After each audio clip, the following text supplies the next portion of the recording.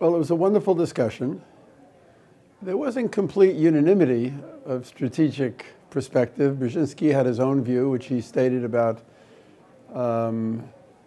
Ukraine not joining NATO, and Nagorski felt that was a mistake to raise that point right now.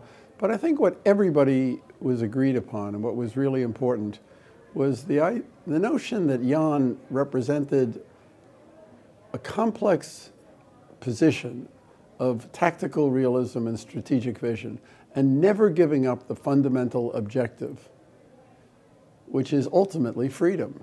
Brzezinski called Jan an authentic voice of freedom.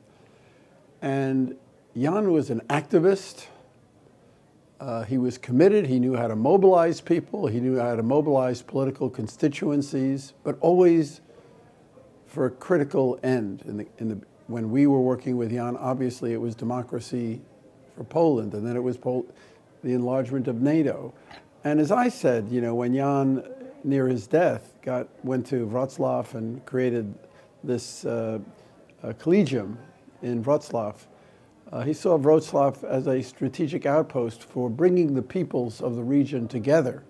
And I think that's critically important, and that's the most important thing today, that the Ukrainians have to know they're not alone. There was another very important thing, I think, that was said by Ambassador Dan Fried, which was that Ukraine at least has the advantage of the Polish model, that when Poland had to make the transition from communism to what? To democracy, nobody knew how to do it. Nobody knew that it could be done. It was never done before, but now Poland has shown that it can be done. And that's important for Ukraine. Ukraine needs a lot more. Obviously, they need to deal with their own problems of corruption and reform. And I think they're beginning to do that. They've just had an important election. I think they can do that. And they need, as I think Brzezinski correctly said, they need defensive military help from the United States and from the West.